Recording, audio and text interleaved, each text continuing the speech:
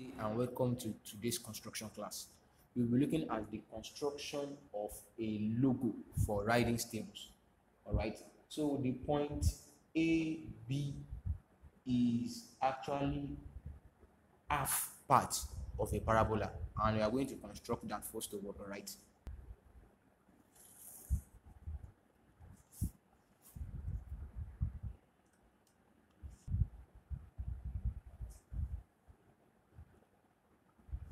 Okay.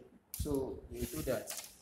The height of the parabola is what? Is 145. 145. 145. All right. Then the span is what? 52 plus 52. That's what? That's 104, which is this. So with this now, I can develop my what? My parabola. Okay. And the span. So this area. Okay. Now, so these are point A. These are points S. So remember, our AS is what? Is 104, and these are point what? These are point B. So to develop my parabola, I'm going to use the division of line technique to actually divide each of the spaces there.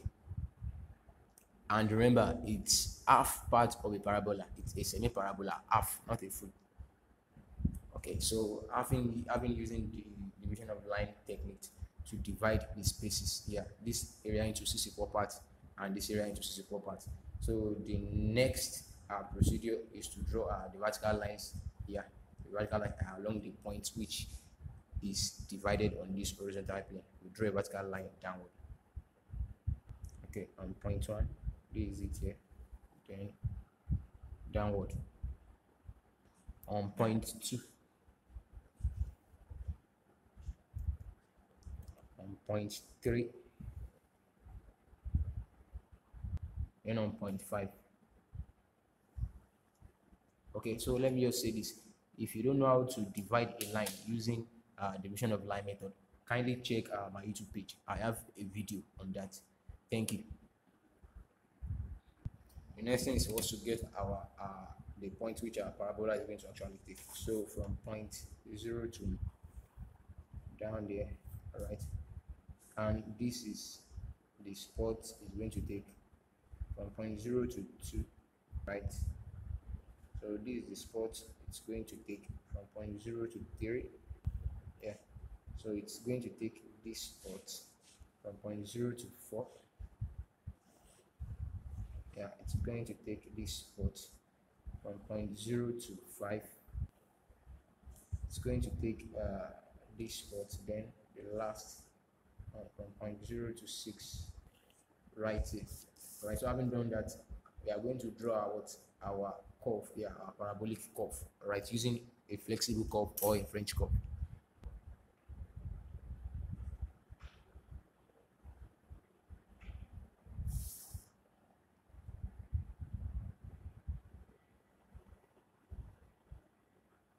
All right, so we have our parabolic curve now. So what else do we develop? Let's develop the ellipse. Yeah, to develop our ellipse, we were told that the distance from B downward is what? Is Mach 38. So take note of that, Mach 38. This is 38. Then the distance of B towards point A here is what? Is 10 mm. And this is 10 mm.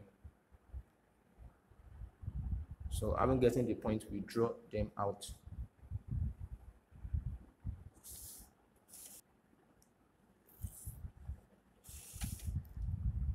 Right, we were told that this area is point what? Point F. That's our first focal point. And take note, the line that is projected from F is at what? At angle 45 degrees. So let's do that now. All right. So take note of this. Point F1 on the ellipse. Yeah, to the midpoint of that ellipse is what? Is 51. So that signifies that from the midpoint of that ellipse to point F itself is going to go. It's going to be 51 also. So let's mark out those points now. Okay, so the points have been marked down. All right, so this area now is our what? Is our F1. Is our F1. So we need to develop the ellipse now. Okay, the line from the center line is drawn also at angle what? Angle 45, so as to make it perpendicular to each other. All right. So from the picture, we are told that our minor axis is what? Our minor axis is 32. So all we have to do is to reduce our major axis. But first of all, let's get our minor axis, which is what? 32. And this is mark 32 here. All right. So we do the same thing downwards. Mark 32. All right. These are mark 32. So how do we get our major axis? If you don't know this, try and watch my YouTube video on construction of ellipse using focal point method. You are going to understand this concept. All right. So in that scenario, let me denote this place at point C, this area as point D. Then you understand. So this CD is going to be my minor axis. So to get my major axis, what I'm going to do is this. I'm going to place my compass at either point C or D, then extend it to either focal point 1 or focal point 2. I'm going to extend my own to focal point. So I haven't done that. I'm now going to place my compass at the center of the ellipse. You understand? Then any dimension I'm getting on the horizontal plane here is my what? Is my major axis. So I'm going to use the auxiliary circle method to develop this ellipse.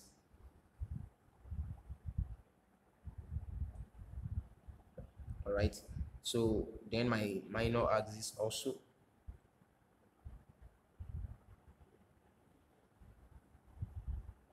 So I'm dividing this into 12 equal halves.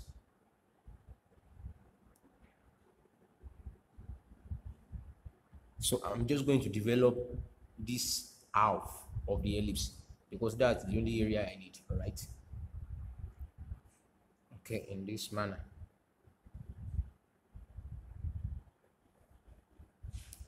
All right.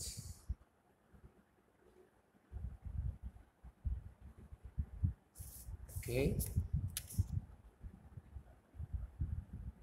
All right. So I'm having my first point here. I'm having my second point here. My third point is right here. And my last point here. So all I need to do is with my French curve or my flexible, I'm going to just develop just half of this ellipse here, half of it.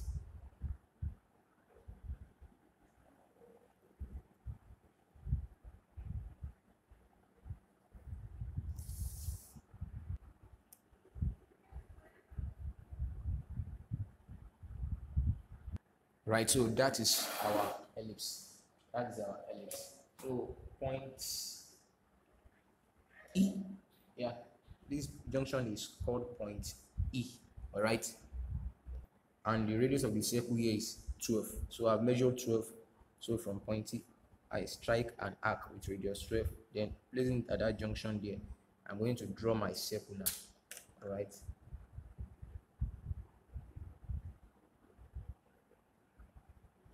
So and from point S here, it is tangential to this circle here. Tangential, all right. I'm going to draw the tangent. All right. So wherever it touches it is point what? Point R.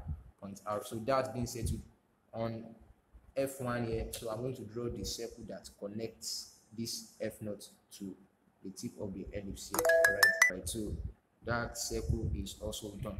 So what next? Since we need to develop our ellipse up to this level here, so I've gotten the point. All I need is just draw it out.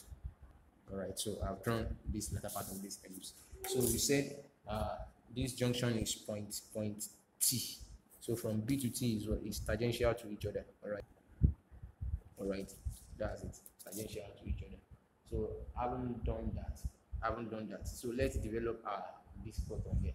So we are told that half of this area is what is 0.52, 0.52, which is this. Having gotten that, we are told that the height upwards to get our point P is what is 16. All right, 16. Marking my 16. Marking our 16. Drawing a faint line across it. Then on this our 0.52. Projecting it downwards. Yeah, projecting it downwards. Right. So this area P or PS to get the curve here. So I'm going to bisect AP. So I'm going to bisect point AP now.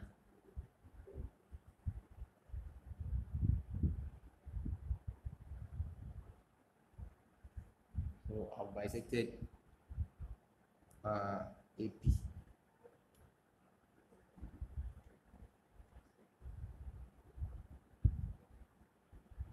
Right, bisecting AP. This is my bisection line. So wherever this bisection line meets with the straight line which you draw down here, all right, so that is your point of intersection. You place your compass there and draw out the arc, right? So point APS has been taken. As I told you earlier, I said you bisect point AP or PS. After bisecting it, you draw the bisector. You understand? You draw a straight line joining the bisector. So by the time the straight line comes from bisector, wherever it intersects with the straight line coming from P, that's your midpoint. Then you place it there and you draw your arc. So next is to get point BL, yeah, the ellipse at the top here. That's our next thing to do. So point B to L is what is 35, which is this. So from there henceforth we develop our ellipse.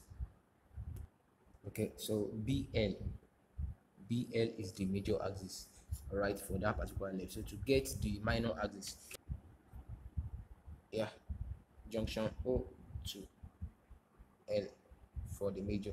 I'm using auxiliary circle method. All right.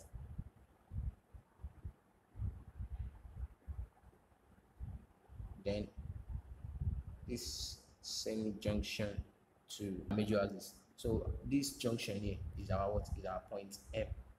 All right. So from the center here, yeah, to this area point M, that's the minor. And I'm drawing the circle for the minor axis. So I'm developing the ellipse using the auxiliary circle method. Okay, so these are the points for our elliptic curve. So let me just use my French curve to bring it out now.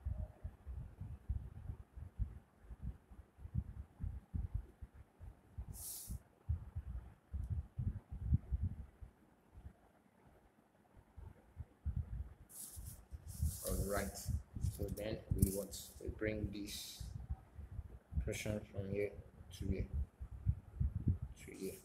So kindly ensure you subscribe to this YouTube channel and refer it to your friends who might be in need of it. Thank you.